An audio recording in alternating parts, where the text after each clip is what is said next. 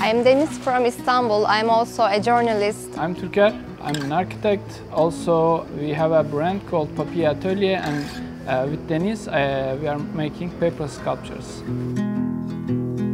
We decided to come back again this year because, first of all, we really like Lucca. There are many people who are into art and paper art, so this is sort of center of paper. When you meet other paper artists, you always learn new things and you can discuss with them and you can tell about your technique and ask about them. So it's so mind-opening for us. For this year, we call our artwork as Simurgh, which is really universal mythology. There is a bird and there is a man standing and looking at the bird.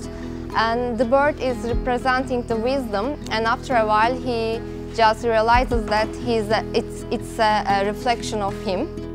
Last year we made a smaller sculpture. For this year we want to go a bit out of our comfort zone and try pieces which is too thin and too light, and wrap the sculptures with that feathers. Especially for installations, we really like to use 700-gram white paper because it looks all white and so precise, especially in front of the old buildings. So that's why we really like its contrast with old and new, and also texture looks really beautiful.